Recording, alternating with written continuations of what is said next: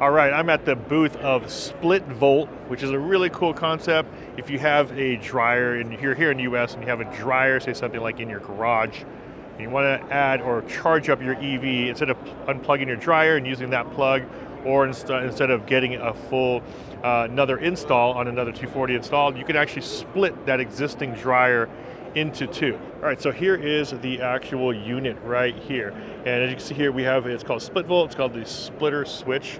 And so if you have the existing plug in your garage, this is your dryer plug, you would just plug this into the dryer, the existing one, and now you can actually have two separate outlets. So here we're shown with a dryer plug as well as an EV. So right now you are prioritizing the dryer plug. So if you have your dryer plugged in and it's actually drying your clothes, when that dryer turns off, it'll automatically switch over to the EV side. So I've seen some before where you have one or the other. You can either use the dryer or the EV switch and you have to manually switch it. Here it's pretty cool because it'll automatically prioritize the first one, and then it will switch over once this one's done, switch over to the second one.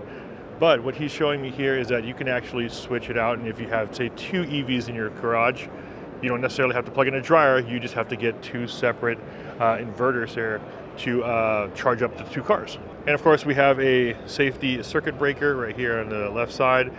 You can plug in your dryer or another EV here. You can plug in an EV here as well. They do have a couple different lengths as well as power goes. So you have the Max 24 here, which runs at $300. This one here is a little longer one. This is the Max 40. This one goes for $350.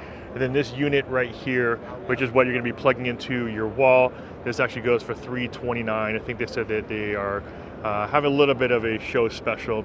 Normally goes for about 400 bucks. But pretty cool concept. So if you just want to use your existing dryer plug and you have it in the garage, you can just plug that in there, have one go to the dryer, one go to your car. It'll prioritize this plug here first, so you just have to, whatever you want to charge first or use first, it'll go there, and then once this one's done, it'll then move over to the second port. Really cool concept. If you don't want to pay to get another 240 installed in your garage, once again, this is SplitVolt, and I'll make sure their information is down below in the video description.